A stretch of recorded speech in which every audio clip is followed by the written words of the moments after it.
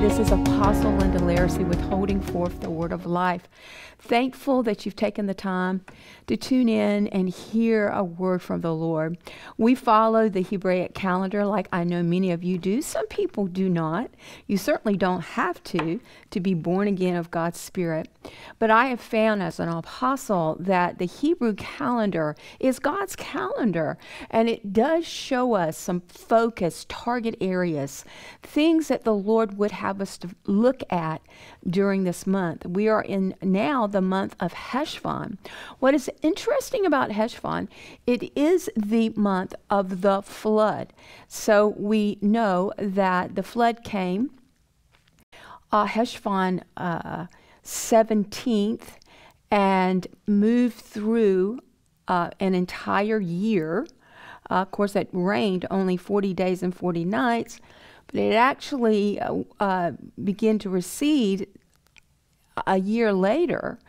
And we have recorded in the Word of God that in the second Heshvan, basically Heshvan 27, Noah left the ark. So he was able to go out onto dry land. And when he did that, the very first thing he built an ark by the instruction of the Lord. And that was a wonderful thing because he and his family were saved from the flood.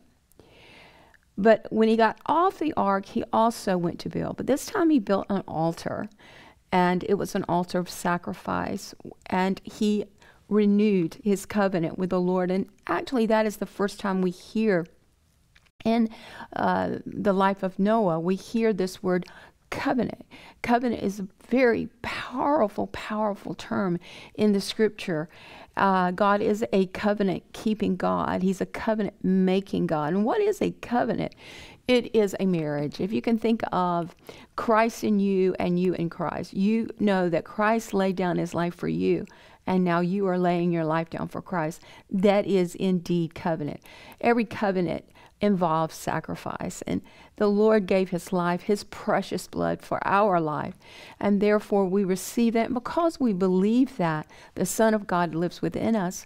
But there's a reciprocation to that, because if the Lord gave his life for us, and we truly believe that, and we appreciate and value that, what can we do other than give our life to him? So that is what covenant is about.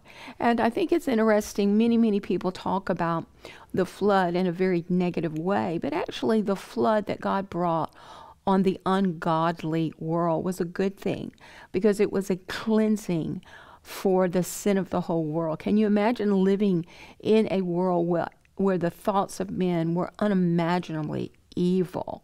Thoughts of men carry great power, and they carry great influence. Many times thoughts of men are very evil. And even if you are around evil people, they may not even say anything, but their thoughts are generating power. And that is exactly what was going on the earth at that time. And so there was a global flood, and that flood caused a total disruption, but it was a good thing because it cleansed the world. And the following year, there was a new beginning. Noah was the 8th person. I believe he was the 8th person who entered the ark, and God shut the door of the ark. 8 meaning new beginning. Also, it's interesting that Heshvan is the 8th month from the spiritual or ecclesiastical year. It is the 8th month. And so from that, we see a new beginning. I want to begin to move in the teaching today with an encouragement for you. We have been through a flood of some kind, have we not? With the flood of COVID, the flood of misinformation, the flood of death, the flood of being locked down, many people losing their jobs, many people unfortunately losing their loved ones. There's been a very, very dark time in America and in most parts of the world from 2020 on to 2022. Praise God, I believe that this is a year for a spiritual reset, not a global reset, but a spiritual reset. We are in the Hebrew year 5783. And I believe this is going to be a great year. It's going to be a year of recompense. It's going to be a year of putting things right and bringing forth the righteousness of God. So even as Noah and his family started again, they started anew in a very, very pleasant and clean place. Isn't that wonderful? The Lord wants you to know that you can start again. You can move forward into a pleasant place. The Lord wants you to be in a place of grace. As we look at the scripture, Genesis 6:17 and 18, for behold, God is saying, I will bring a flood of waters upon the earth to destroy all flesh, in which is the breath of life under heaven. Everything that is on the earth shall die, but I will establish my covenant with you, speaking to Noah, and you shall come into the ark, you, your sons, your wife, and your son's wife with you. The Lord had a place of refuge. And the Lord always has a place for refuge for his saints, for his righteous ones. And Noah was considered by God to be righteous. And why so? Because he obeyed God. Because he had faith and trust in what the Lord was saying to him, that there was going to be a flood and that he would build the ark, and he obeyed that. Even the name of Noah means rest. And when we move in rest, the reason why is because we have a trust and we have a faith in our Lord Jesus Christ that he is going to see us through, that we are going to come out on the other side, and that we always are going to have a new beginning. You know, the Lord Jesus makes all things new. Behold, I make all things new, he says in Revelation. So we are constantly being renewed in the Lord. And his mercies, beloved, are new every morning. We serve such a great God. Now, many people think that the enemy has so much power in the earth today. And you could imagine that because of the evil that is on the earth. But the Lord always has an antidote for evil, because there is no fight between God and the devil. You see, Jesus on the cross defeated Satan. The scripture literally says in Colossians that he made an open display of him, spoiling principality and the powers of darkness. So the power that Satan once had, the power of death that he had, has been stripped from him. And because Jesus Christ died on the cross, beloved, we are redeemed from the curse of the law of sin and death. What Satan banks on is your ignorance. Without knowledge, the people of God perish. And so we want to know and believe what the Word of God says. And we want to be able to stand on what the Word of the Lord says. This month of Heshvan is a month for you to start again, but it's also a month where you're going to find it may be a little difficult for you. This month is, even today as I'm speaking, is Halloween. I know people in America, many people love Halloween, but if you think about it, so much is dark in Halloween. People are drawn to the dark things, to ghosts, to goblins, to jack-o'-lanterns, to witches, and all of this kind of thing. But something much more malignant than that is we have witches in America. We have witches globally that meet together during this dark time. They move in spells and incantations. And you might know that this is a time that comes right prior to our elections in America. And we're facing the midterm elections that are ahead of us. And beloved, these are very significant times. And we are challenged and we're commissioned to put people in office that are not going to move by wicked statutes or by laws that are totally against the heart of the Lord, but we are to move in righteousness and put people in office that will establish righteousness in the land. So we do have enemy. We do have pressure. Jesus said, in this world you'll have tribulation, but be of good cheer because I've overcome the world. Many times people focus on the tribulation and they forget about the part of overcoming. You need to understand God knows the end from the beginning. You will overcome. The constellation in the skies this month is Scorpio, and we know that the Lord told his disciples that he gave them authority to tread over serpents and scorpions and all the power of the enemy, and nothing by no means shall harm you. We must keep that ever present in our minds. But we do not overcome the devil through the flesh. We do not overcome the devil through our soul or our intellect. We overcome the devil through the Holy Spirit. So you may find yourself in times where you're facing a trial this month and the anointing of God is being pressed out of you. But I want to encourage you. The anointing and the revelation that the Holy Ghost is going to give you will give you power over any evil that may be coming against you, wanting to pull you down. This is also a month to remember that the flood came to expose roots and root systems. And that's what floods do. They bring erosion. So we need to be able to see the roots of sin in our life. If we don't pull up the roots, if we don't repent, if we do not repent, as John the Baptist said, and put an axe to the root, we won't be able to bear good fruit. But as we put an axe to the root because we're repenting of the way we're thinking that is contrary to God, because we're seeing roots in our life that have gone back for a long time. Sometimes they even go back to prior generations because that's part of the iniquities that come through our bloodline. We need to deal with these roots of sin, these thought patterns, the way we look at life that's twisted, that is not in alignment with the Holy Spirit's wisdom and counsel, not in alignment with the Word of God. So look for any bitter root that is in your life and repent.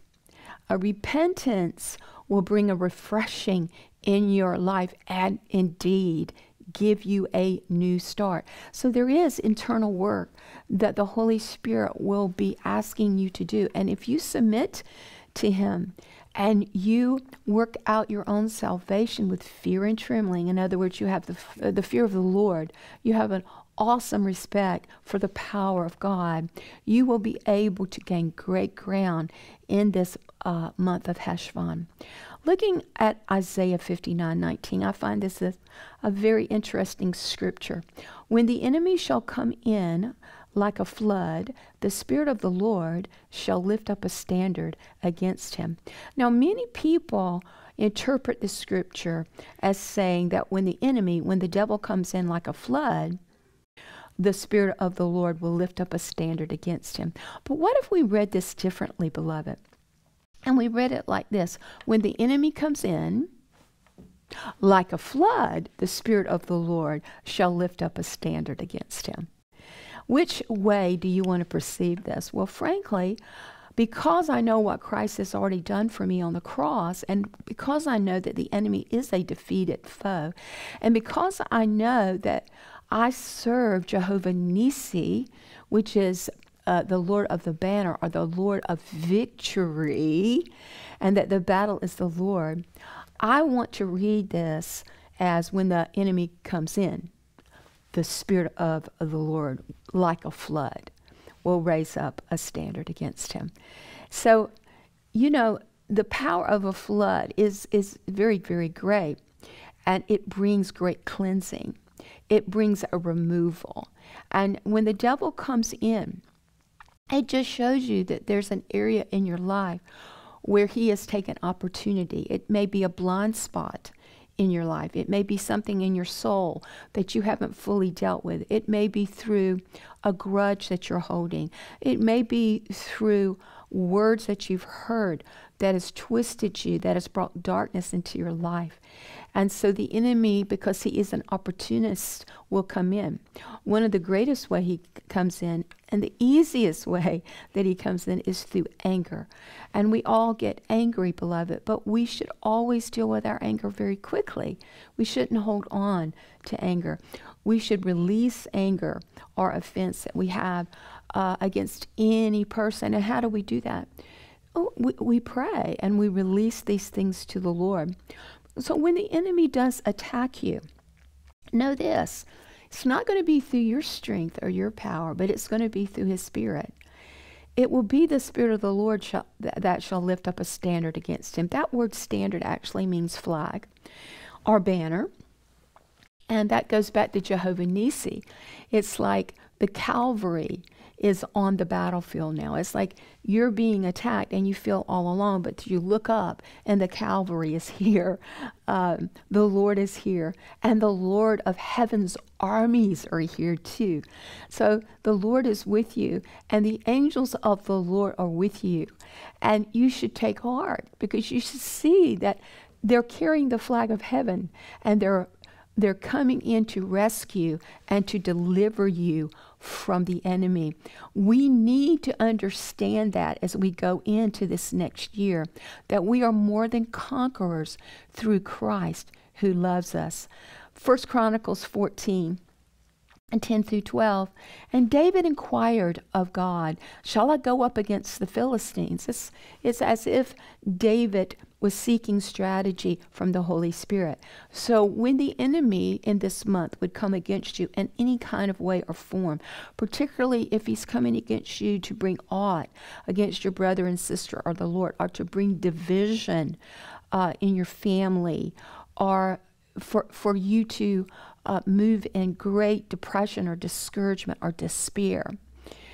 When you get a bad report, instead of coming under that bad report, no, you take power and authority over it. And how do you do that? You go to the Lord and you ask the Lord, what shall I do about this situation? And that's exactly what David did. Shall I go against the Philistines? Will you give them into my hands?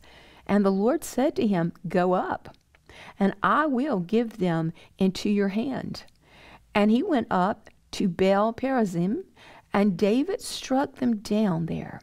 And David said, God has broken through my enemies by my hand. How powerful is that? He understood that he was to obey God, that the Lord used him, but he gave the glory for the victory to God. It was God that broke through his hand to his enemies. He broke his enemies. But then he says, like a bursting flood. And that's a very powerful phrase, and it's one that you need to think of. Like the flood of Noah that came in, bursting up the heavens, bursting up the foundations of the earth, to bring a great cleansing on the earth, to remove evil from the earth. The Lord, like a flood, wants to do the same thing in your life. Therefore, the name of the place was called Baal Perazim, which literally means the Lord of the breakthrough. Can you begin to call on Jesus Christ as the Lord of your breakthrough? You see, all of us want a breakthrough, and we all want to have power to have a breakthrough. But really, we need to be serving the Lord of the breakthrough so that we are able to get breakthroughs in our life. Many times we serve ourselves. We move in a lot of evil desires. They haven't been cleansed out of our soul. And we bear aught against God or resentment against God because we really haven't gotten the breakthrough of which we want. Let's begin to examine our hearts this month And let's begin to say, Father, I want to serve you. And Lord, what do I do about this situation? And how should I move? Because I am serving you, the Lord of the breakthrough. Nahum 1, 7 through 8.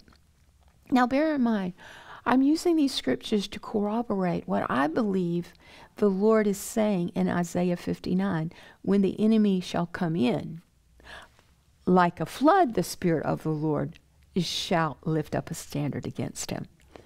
The power of the flood is the power of the Lord to remove evil. So in Nahum 1, 7 through 8, let's look at this passage.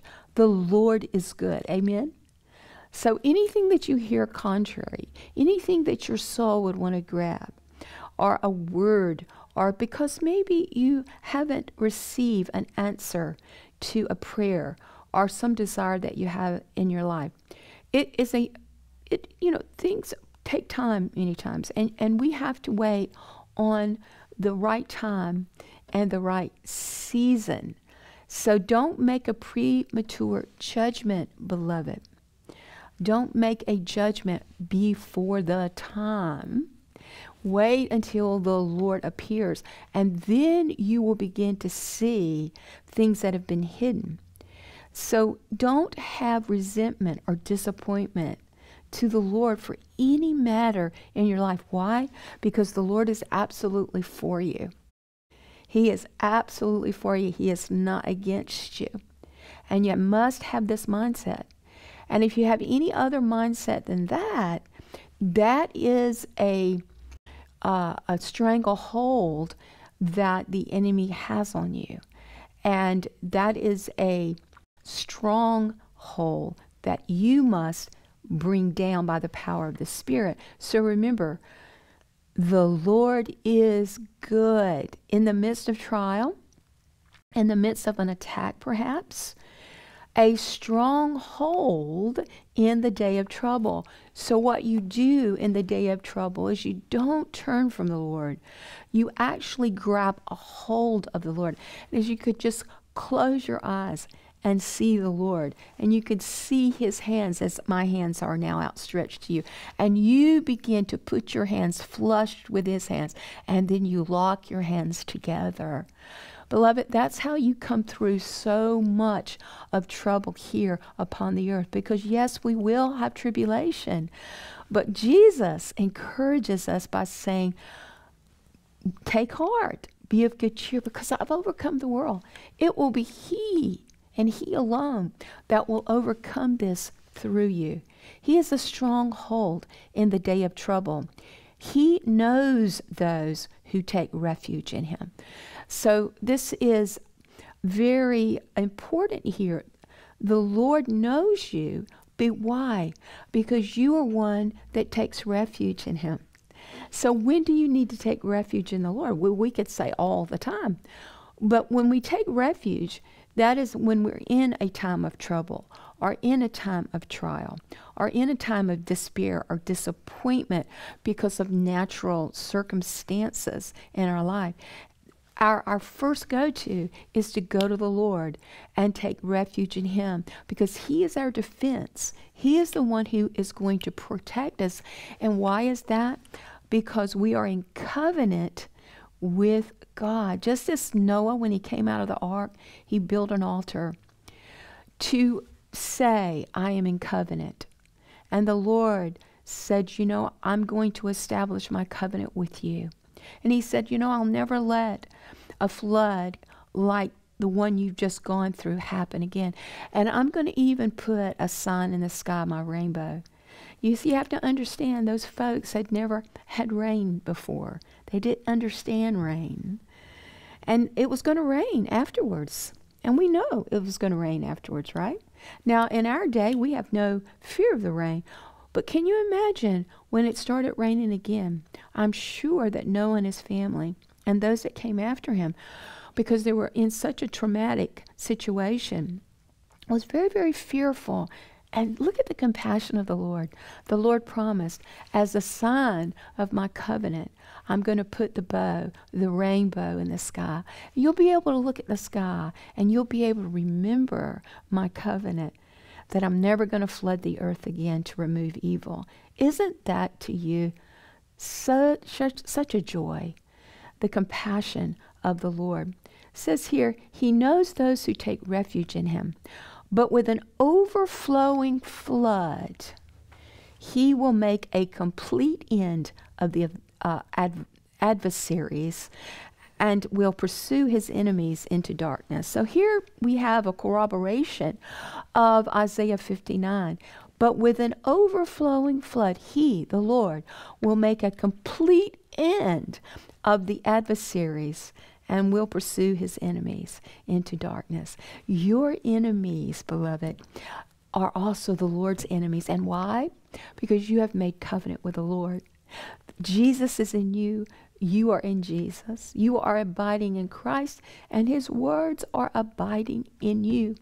And because of that, because you are in covenant, you will multiply and you will be fruitful. The Lord is your protector. He is an ever-present help in trouble. Remember again in Romans 8:31, what then shall we say about these things? If God is for us, who can be against us? How powerful is that? That is something you need to remember this month in Heshvan. I want to pray for you. Father, I pray for every listener. I pray for those that have been drawn to the message today. I pray, Lord, for a penetrating light coming forth from heaven. And Lord, I pray, Father God, for a breaking up of every root system that has been dark, that has been set there to hold one back from producing good fruit. Father, for every root system that is bearing bitter fruit and those that would listen, Lord, I declare that this is a month of shaking and this is a month of breaking. And Lord, there shall be a repentance in these matters, and there shall be an revealing of what is hidden so that healing will manifest. I declare it now in the name of Jesus Christ. Now may the Lord bless you. May the Lord keep you. May the Lord cause his face to shine upon you, be gracious to you, give you favor. And may the Lord lift up his countenance upon you and give you peace. Amen.